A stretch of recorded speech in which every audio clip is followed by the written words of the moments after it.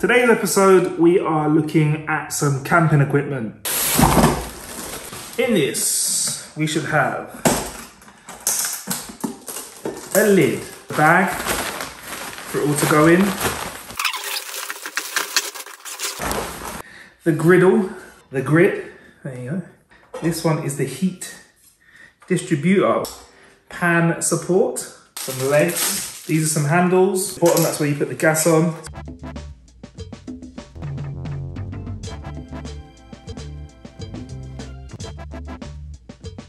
So here's the finished pork. Juices there. Very easy to cook. I wanna say in terms of barbecues, ease of putting the gas can on, this was definitely one of the easiest gas canisters that I put on. Probably the barbecue that I put in the back of my car, or if you had an RV, throw it in the RV if you wanted to do some outside cooking at short notice and didn't want to have a big setup.